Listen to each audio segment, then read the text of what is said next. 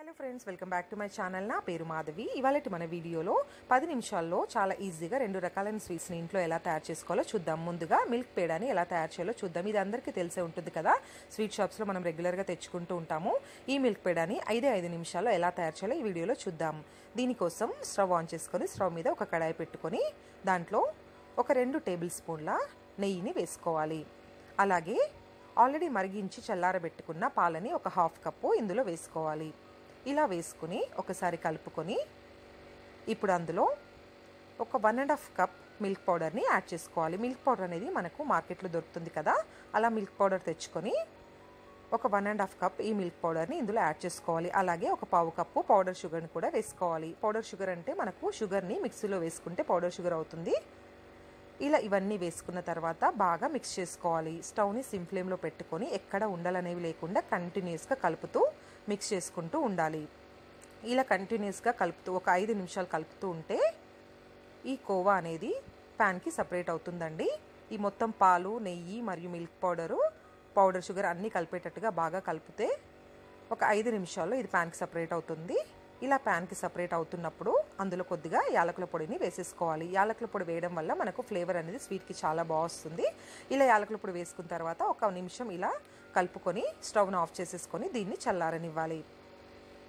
ఇది కొంచెం గోరువెచ్చగా ఉన్నప్పుడే పేడాలు ప్రిపేర్ చేసుకోవాలండి.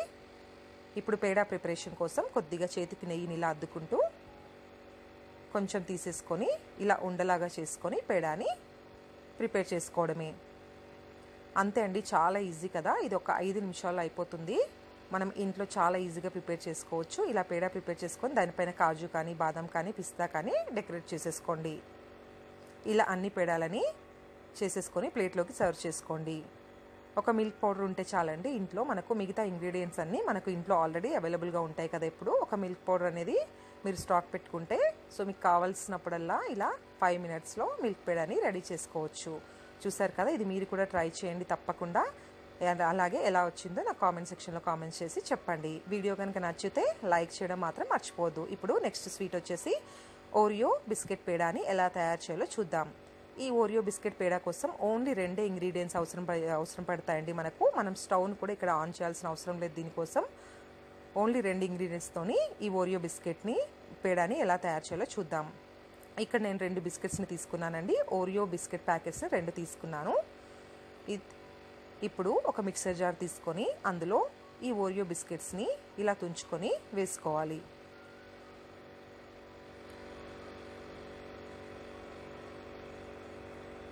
ఇలా 2 ప్యాకెట్స్ని వేసుకున్న తర్వాత ఇప్పుడు మూత పెట్టుకొని దీన్ని గ్రైండ్ చేసుకోవాలి.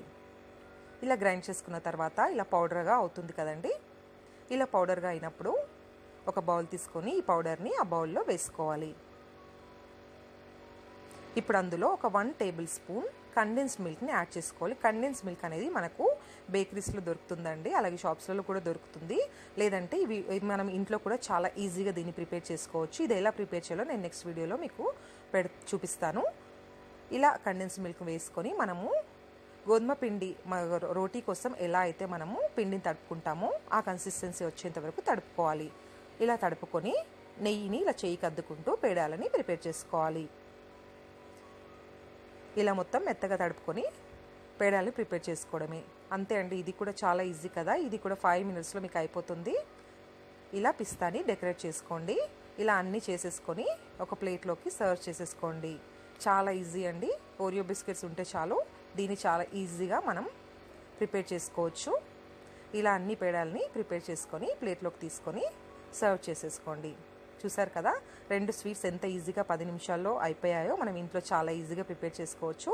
వీడియో కనుక నచ్చినట్లయితే నా ఛానల్ని సబ్స్క్రైబ్ చేసుకోండి, లైక్ చేయండి మరియు పక్కనే ఉన్న బెల్ బటన్ని క్లిక్ చేయండి. దీనివల్ల ఫ్యూచర్లో నేను ఏ వీడియో చేసినా మీకు నోటిఫికేషన్ అనేది ఇమీడియట్గా వస్తుంది. Thank you very much. Thank you for watching my channel. Thank you.